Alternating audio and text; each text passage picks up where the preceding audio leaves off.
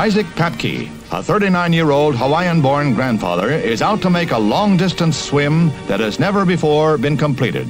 It's the stretch from the Farallone Islands to Stinson Beach near San Francisco's Golden Gate Bridge. He has trained for 3 years to make this a successful swim, 29 miles of unpredictable tides and winds.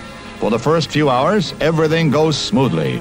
A series of pacers enables Papke to keep up a steady 56 strokes a minute. Aboard the pilot boat, a doctor keeps close tabs on his condition and sees that he pauses for his coffee breaks.